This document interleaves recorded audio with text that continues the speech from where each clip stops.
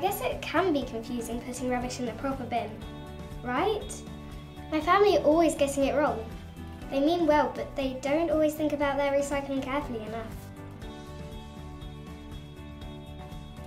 Just look at all this recycling that will go to waste when it can be turned into something new if we put the right stuff in the right bin.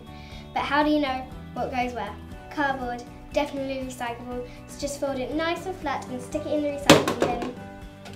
With these guys, it's important that you remove the trigger mechanism if you can, any other bottle tops like this one here.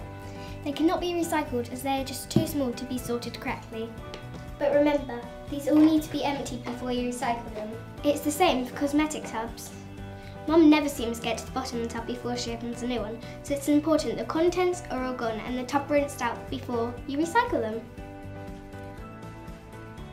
There's lots more I can help my family with when it comes to recycling. These, for example, never flush them down the toilet or put them in recycling. And this bottle of bleach needs to be completely empty and bottle top removed, but I'll just get Mum to do that. Hopefully you've picked up some recycling do's and don'ts.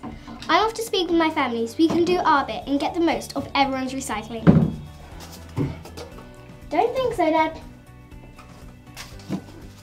That's better. Stay tuned as next week I'll be taking a look on what goes on in the kitchen.